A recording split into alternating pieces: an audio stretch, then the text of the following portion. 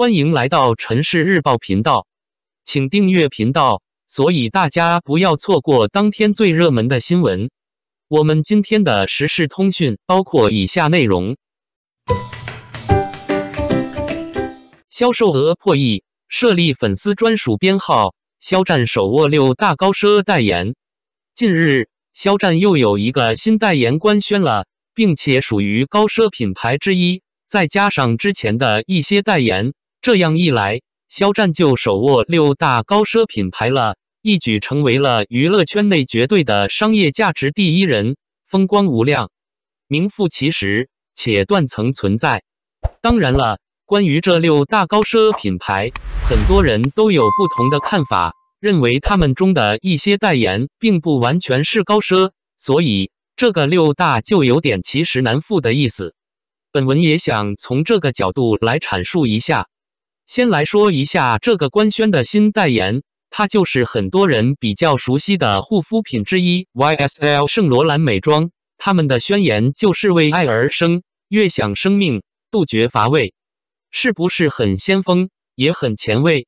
不过我们不知道的是，这个宣言早已经提出20-30年了，时光荏苒，白驹过隙，哪怕是到了现在，依然熠熠生辉，并带有着独特且绵长的生命力。不知是巧合还是注定，这份生命力还一直在其产品上展现着无限魅力、内化、归异与不断升华。而这一次，肖战便是与这个品牌合作了，官宣早已开启，并带着我们可以想见的所有热闹。从销售额破亿到设立粉丝专属编号，这家高奢品牌一路高歌猛进。说起来，销售额破亿早已经不是什么新鲜事了，尤其是对于无数肖战粉丝而言，更是如此。大家早就看惯了肖战带飞各大品牌的状态，不仅是国内，而且涵盖了许多海外地区，一骑绝尘，断层第一。放眼整个娱乐圈，只有肖战选择的品牌，而不是品牌选择肖战。他有足够的实力带飞各种品牌，而从乙方到甲方的角色，需要的也只是实力证明。其实，关于设立粉丝专属编号，同样也是品牌方给予广大肖战粉丝的暖心关照，这是这家40多年高奢品牌的首次，自然会引起大家的格外重视。所以，从这个角度而言， YSL 1005就不单单是一个编号那么简单了。当一个群体的备注能够抵得过万马千军的时候，就足够这个品牌为之设立专属了。至此，肖战一举拿下了6大高奢代言，从 TOS 到真力时，从 Gucci 到奥迪，从拉夫劳伦到 YSL， 一路走来，所有的痕迹真的变成了光点。正如本文开头所言的那般，这里面有一些品牌并不能说是高奢，而应该官之谓顶奢或豪奢，但是单单从他们的价格这一层面来讲，完全称得上高奢了。若是没有一定的经济实力，是很难消费得起的。而这也恰恰反映了肖战粉丝购买力的强劲，毕竟销售额破亿可不是那么随随便便就可以实现的了。最后，就让我们一起恭喜肖战再度喜提新代言，在其商务代言版图上也画上了浓墨重彩的一笔。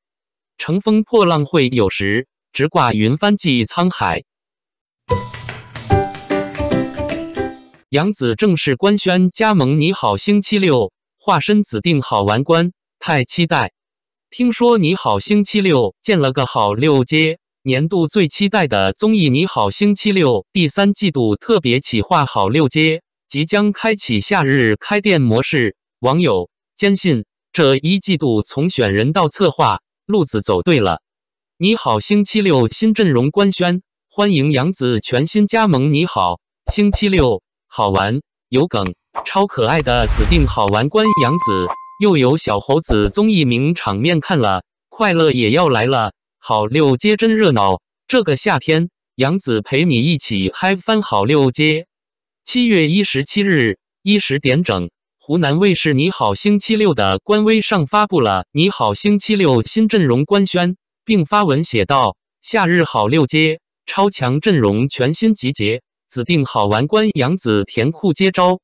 同时官宣了超强阵容全新集结，何炅、杨紫、谭健次、李雪琴、秦霄贤、王鹤棣、冯喜。你好星期六，精彩看不够。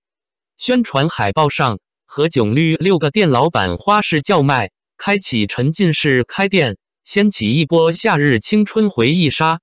网友笑称，祝我们喋喋不休音像店店长谭健次，烤地瓜店长秦霄贤，生意兴隆通四海。7月23日起，每周六别忘去逛街哈。杨紫转发了节目宣传，并发文：下周6晚8点10分，好6街店铺全新开张，走，逛盖去。同时宣布，杨紫加盟你好星期六，走，逛盖去。这个语气好可爱，很杨紫。照片中心型紫色的卫衣 ，Y2K 穿搭造型元气可爱，闪亮登场。期待小猴子在节目里的表现。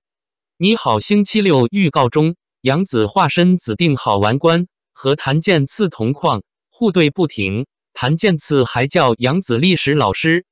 回到0年代，惊奇夸张的表情，有趣的互动，偶像包袱全无。指定好玩官杨紫太甜美了吧！杨紫工作室发文，指定好玩官杨紫已就位，一同相约下周6晚8点10分好6街见，也宣布了杨紫加盟你好星期六。粉丝们对杨紫倍加关注，纷纷留言：拍戏被点藿香正气液，有空也煮点绿豆沙，防暑降温。杨紫葡萄大眼，鹅蛋脸非常漂亮，不要浪费她的颜值。芒果综艺节目组对杨紫的评价：真实有趣，认真努力，人气口碑齐飞，话题声量持续高涨，节目备受期待。杨紫个人热度持续走高，杨紫未来可期。最后，祝福她。王一博的所有角色不让别人出戏，也诠释得很好。为角色服务的演员才是好演员。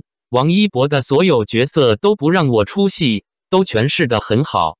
只是为了一味炫技的演技不叫演技，服务于角色的演技才值得称赞。相对来说是认可和喜欢王一博的表演方式的，是逐渐递进的，一点点让人带入的那种。这种看进去以后，他的演技很抓人，会让我还想再看一遍。很细腻的表演也很自然。代入感也更强。我是看过他几部作品下来总结的，他的演绎方式胜在自然融入，这真的是天赋。今后继续精进，吸收些学院派的技巧，演技会更胜一筹的。王一博演绎出了剧中百里二郎的成长线，他这种层层递进式的内心和周围人慢慢磨合的、慢慢融入的情节很清晰，个人成长线很好看哦。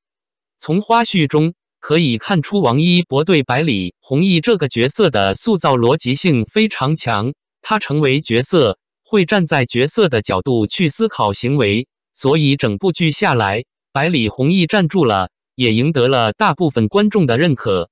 有些老戏骨演技非常出色，但有些老戏骨演的就过分用力了，表演痕迹过重，公式化表演，演什么都像是同一个人。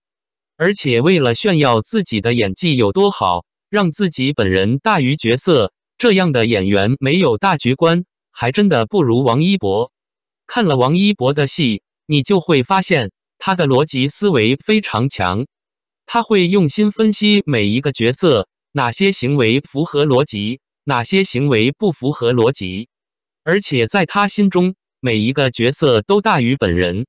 像王一博这样有大局观的人，才会走得更远。第一次演剧吧，竟然就不错，人设拿捏得很准。记得当时很多人夸这人啊，对红的人或是不是跟风踩就是跟风吹。从他不红的时候自己面试争取机会到红了后选择题材，都看得出这个年轻人很有目标，很有想法。他演技其实在我眼里一直挺好的。虽然我只看过《抉择和风起》、洛阳还有某剧的前几集，但每一个角色都差别很大，就算是同是内敛的蓝忘机和百里弘毅都差别甚大，足以说明就算他演技不到拿奖级别，也算是年轻人里的佼佼者了。说到这，我收回之前说跟风采，能长篇大论的黑人不能是路人，也不会是跟风，什么身份我不说，大家懂。